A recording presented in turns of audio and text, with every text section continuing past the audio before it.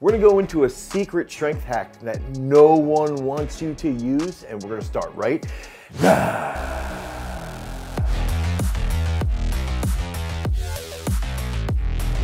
So when we're thinking about stress, okay, when we're thinking about strength, when we're thinking about adaptations, these are all things that sort of just jive together, right? We're looking at grip strength, arm strength, and a lot of these things can be measured very, very easily. Now, the training that you might have to go through to attain those specific type of adaptations could cause a lot of distress. They could cause a lot of pain or discomfort. Think about bench pressing. You're under the bar and you're hitting, sets of 10, sets of 12, maybe slow eccentric. You can just feel the blood rushing into your pecs, into your triceps, and you can't deal with that discomfort. Or if we're doing hangs off of a barbell, let's say we're doing 20 toes to bar, then 20 knee raises, and then we're just gonna continuously hang to try and improve that grip strength. This can be incredibly uncomfortable and incredibly challenging, but there's certain things that we can do to sort of pull that discomfort away. And so in March of 2023, researchers tested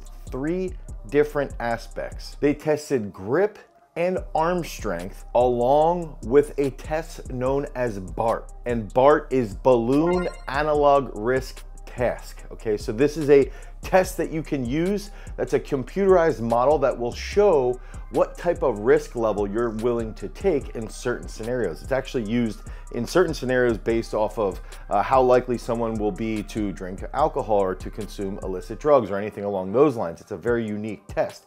And so these researchers looked at grip strength, arm strength, and then overall, how did they perform or what were their choices when they were performing BART? Here's where the kicker comes into play. There was 2 specific tests and the samples were done on 56 people and 118 specific people. In the second test, they focused on things like anxiety, self-confidence, just what type of individual you were, what type of character traits do you have, how strong-willed can you be as an individual. And during these tests, they also wanted to see what type of physical capability you could handle. So what type of physical strength do you have in your arms? What type of physical strength do you have in your grip? And then how do you handle things like humor when you're under a massive amount of stress? And then the main focus was what happens when you deal with these situations through swearing. So let's pretend that we're inside of a bench set or we're doing a huge drop set of curls and we're going through a massive amount of discomfort and we have this huge pump in our biceps, or again, like the bench press scenario, we're pressing with a massive amount of weight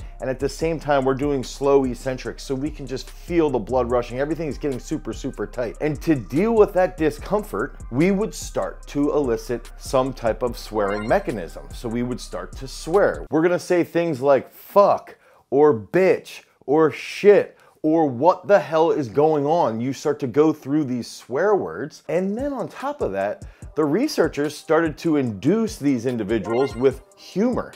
So while they're swearing, they would have something amusing occur to them to see what would happen.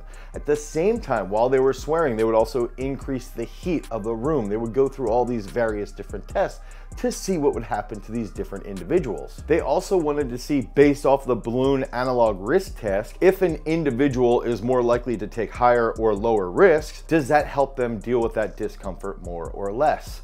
And so the results are pretty interesting here. One of the things that ended up happening is that swearing does indeed mediate strength. It helps improve strength. It helps actually deal with discomfort. It actually drastically shows that you can increase strength by saying fuck or shit or what the fuck is going on while you're actually lifting. One interesting aside is that the humor actually brought down or mediated that strength influence that was gained from swearing. So you're saying the F word multiple times in your head or even announcing that to the world, which is why some people might not want you to do this hack. And at the same time, someone is saying something humorous. So when this occurs, the humorous impact actually has a negative response towards swearing, so the swearing is not effective and in turn you're weaker. The other interesting part is that the BART response didn't have any impact on strength at all. So people who were more likely to take a risk or people who were less likely to take a risk essentially had the exact same results. There was no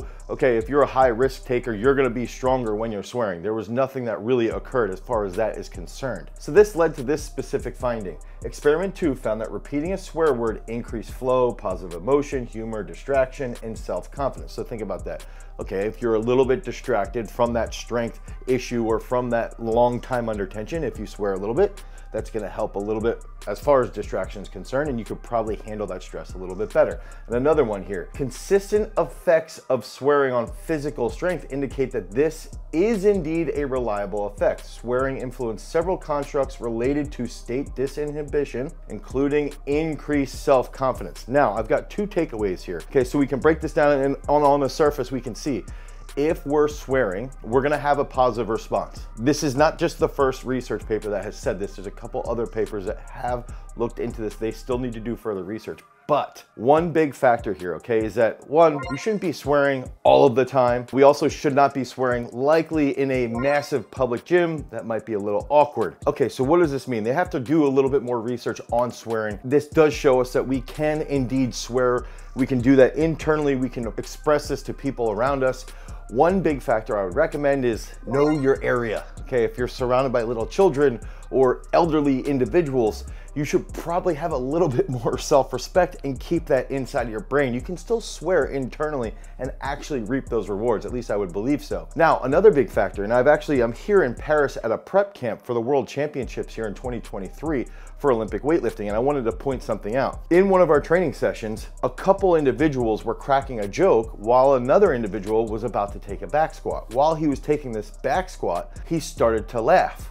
And this was at a weight that was like 80% of his best. He went down and just dumps the bar. And the reason why he dumped the bar was because he was laughing. That humor totally pulls you out of the focus that you have. So swearing can almost look like that dial to turn everything up, whereas humor looks like something that's gonna dampen that strength response. So we've got to keep that in mind, and that also has to help us as far as what we're gonna be doing, being more focused in training, taking things more seriously.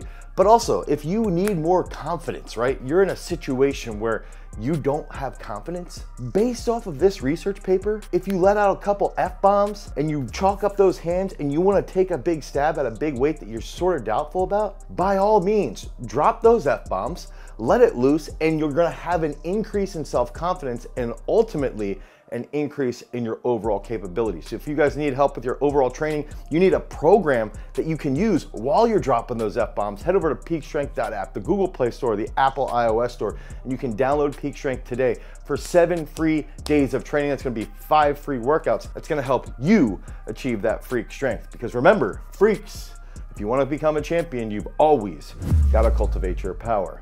Peace.